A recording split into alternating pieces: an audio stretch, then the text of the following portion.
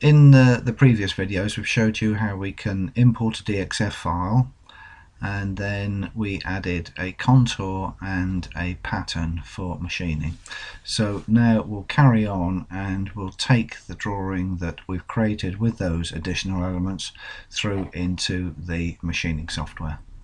So this is the file that we were working on previously. So what we need to do is save this drawing away. So we go File, Save As, choose the folder that you want to put it in and give the file a name. And then from the top menu we choose Machining, and we want to go into the milling module. So that transfers the drawing through to the machining software and gives us the contours and the patterns that we've created. So this is the milling software. So the first thing that is presented to us is the machine setup. So here we set up the machine type. Well, this is for a standard milling machine, and at this stage we might want to change our units, for instance. The program ID, we can set up the program identification. This could be a part name or a part number, and the NC program number is usually the number of the file that's at the top of the G code. So the next thing we need to look at is the tool change position. Pardon me. So the tool change position we can set up as X, Y, Z, and the same as the safety or the home position. The home position is where the machine will start from and where it'll end up. The tool change position may or may not be the same place. On many modern machine tools you don't need to drive the machine to a particular XY location for the tool changer to kick in. It can just be wherever the machine is at that time. So the XY tool change position and the home position can be at 0, but the Z value should not be at 0.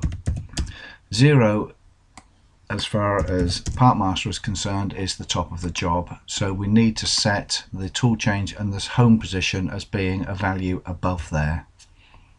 So normally that should be quite a large value, but of course the actual value will depend on the travel that you've got on the machine. The clearance plane is a Z value which should be above the work surface and above and clear of any fixturing or work holding devices. So this is where the system will rapid between XY locations between features, so this should be clear of any obstructions. The feed change plane is where the system will change, plunging down in the Z axis, changing from rapid to a feed rate before it then goes into the job and machines the particular feature. On most modern controllers now, doing things like an M6T1 will switch off the coolant, stop the spindle, invoke the tool changer and so on. But on older machines you may have to manually intervene and have different M codes to switch the spindle off. If you need to do any of that, this is where you can use the check boxes to do that, but in most cases this is no longer needed. So we click OK. So the only information that has been passed through from that drawing is the contours that we created, one for the outside and one for that one circle there, and the pattern of holes which is for drilling. We can see that the datum position is the bottom right hand corner because that's where we set the datum when we were creating the contours. The screen layout, across the top of the screen we have the options for setting the view and setting the tool and running the job. Now some of these commands are greyed out because we haven't got any commands to simulate, therefore we can't press the simulate button. On the right hand side we see a status panel, and that will show us where the tool is, the current spindle speed, the feed rate and the cycle time. The main graphics area in the center is where we'll see the tool moving on the screen. On the left hand side we see the geometry definitions that we've got.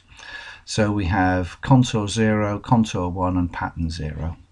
The tooling definitions is empty for the time being because we haven't defined any tools, and also the program operations window is empty because we haven't created any program operations.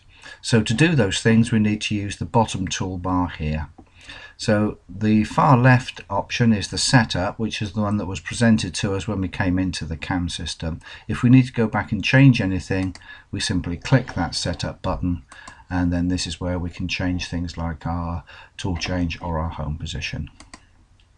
To define tools, we use this icon here, and we're presented with a dialog box for setting up a tool.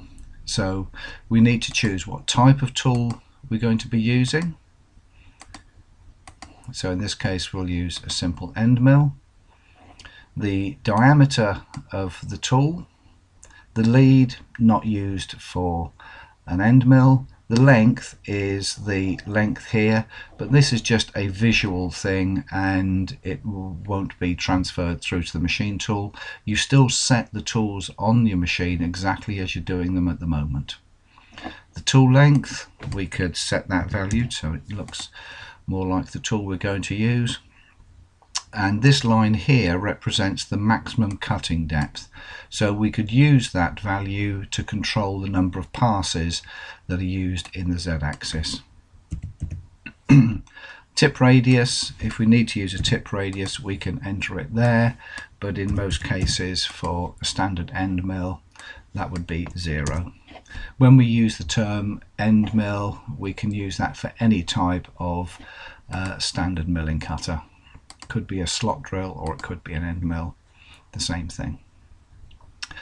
The tool number, if you've got an automatic tool changer, this will be the tool number that it invokes, and if you need to put in a description of the tool then you can do that here. On some controllers pardon me, they use the tool description to invoke the tool, not the tool number. So if you have such a controller like a Siemens SimNumeric, then you need to set the description to match that which is in the controller. So well, that's just defined the tool. The next thing we'll do is we'll use that tool. So we invoke a tool change, M6. So we choose the tool that we want to use. There's only one tool that we can pick up, which is tool number 1. The length and radius offset registers are not generally used. Again, on older controllers you might have tool number 1 invoking offset register D21 for a radius value and H51 for the length offset register. But in most cases just calling up the tool number will set those for you. The spindle speed, this is where you set it here, pretty much always going clockwise. And we've got two feed rates. The principal feed rate, in this case in X and Y, can either be expressed as feed per minute or feed per rev, and the Z-axis feed rate is what will happen when the tool plunges down in the Z-axis. If you want to switch on the coolant, this is where you do it. So that's selected that tool for use. Now on the right hand side the tool change position is shown to me because the machine is at this home position and the tool is drawn on the screen there at XY0. So now we need to produce a couple of machining operations, and what we'll do is we'll do a simple go round operation around the outside and then a simple drilling operation for those holes. So we use the go round command. So the first thing it needs us to set is the name of the contour that we want to machine. If there are multiple contours we can choose from the pull down list. If we don't know the names or can't remember the names, we simply use the select button here and point to the contour that we created in the CAD system. As I hover the mouse over there you'll notice that it's also showing me the direction that the contour was created in. Under Z planes, this is the information that's previously been set. we set the work surface to 0 and we set the depth of the contour to 15 when we created the contours. But if I want to change my mind, I can simply put in a different value here.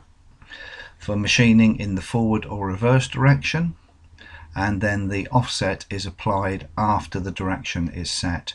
So if we wanted to go clockwise around there, that's the forward direction, and the offset is to the left. Finishing allowances, we can put things in here if we want to, but for the time being we'll leave those as 0.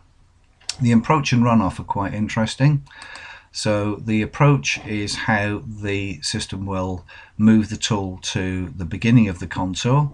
If you can remember, we used this bottom line as our first line when we created the contour, so the approach movement will start from there. And the type of approach can be normal, arc, parallel or rectangle. We'll leave the defaults as they are, and the same for runoff. We will go into much deeper depth about all these options in subsequent videos. So that's showing me the tool going from the datum position there. The dotted red line is a rapid motion, the arc approach there, machines all the way around, and then the arc runoff. If we want to view the tool in different ways and the graphics in different ways, we use the toolbar at the top here. So if I want to see just the tool center line, and then I run the job, so that's just showing me that. If I click into the graphics area, and I can use the mouse to zoom in and out, so we can now see the arc approach movement onto that and the arc runoff. If we want to view the tool, we animate the tool and run the job.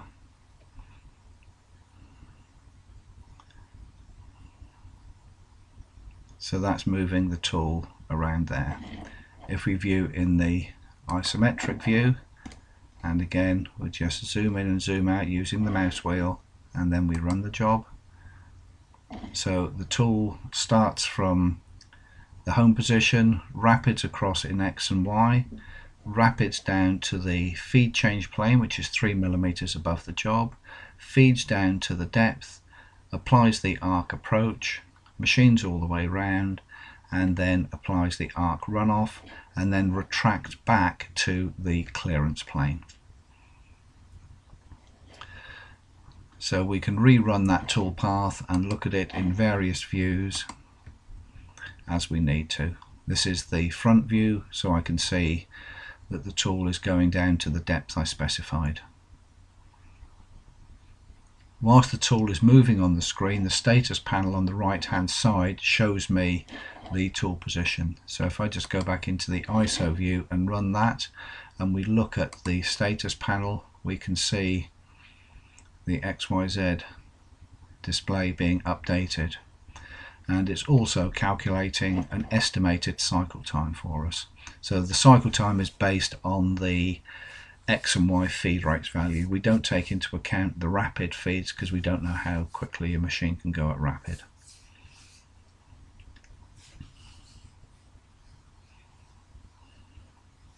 So that machine's all the way around there. So in this case we'll leave that as it is and we'll continue with the drilling. So the first thing I need to do is to define the tool. So I go back to define the next tool, which this time will be a drill. Again, I give it the diameter. The lead is from the drill tip to the shoulder, and it's calculated on a standard 118 degree tip. The tool length, again, doesn't really matter. It's just for a visual thing for the tool on the screen. When the drilling takes place, the system will automatically add the lead value here onto the Z value that we give it. But there is a switch in the drilling dialog box which will switch that feature off, which I'll show you in a second. So that's defined the tool. Now we can invoke the tool changer. This time we're doing tool number 2, set the spindle speed and the feed rate that we want for that tool. If we want to switch the coolant on, that's where we do it. So that invokes the tool change. If you've got an automatic tool changer, then it will just change the tools for you and carry on the program. If you have a manual tool changer, then the machine will stop, the spindle will stop, and the coolant will be switched off, allowing you to change the tool manually. So to drill those holes, we use the drill command. The type of cycle that we've got is we've got a standard drill cycle, deep, peck, ream, bore and tap. The pecking cycles are the deep drill and the peck drill. A standard peck drill cycle keeps the tool within the hole as it's moving up and down. A deep drill cycle will withdraw the tool back to the feed change plane above the top of the job between each peck. So if you're doing deep holes where you need to clear the swarf between each cut, then that's the one to use. But in this case we'll just use a standard peck drill.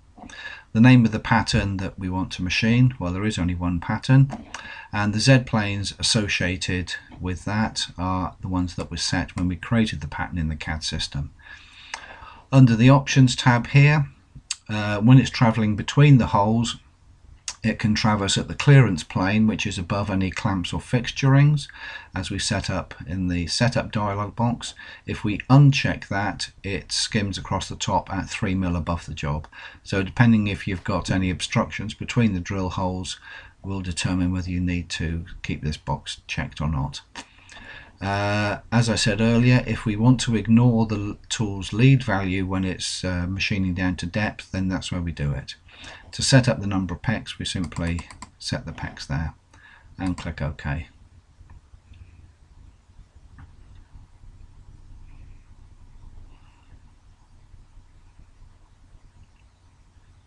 So that's machining those holes as we wanted to. If I look at the front view and switch on the tool envelope, you'll be able to see then the different positions that the tool is taking when it's drilling those holes. So having defined those two operations, we can view the tool and view the graphics in various ways until we're happy with what it's doing. If I need to go and edit something or change something, I simply double click in the program operations window here and I can modify the values or the parameters that I've set. If we're happy with that, the last thing is to post-process. So this is where we create the G-code file, and we have a range of post-processors that come with the system. Let's just use a standard HAS controller. For that, it tells me that the post-processor has been compiled, so it'll do that once for each post-processor that you use. When it's finished that, another window is opened up at the bottom here, which is the G-code file, which we can send down to the machine tool.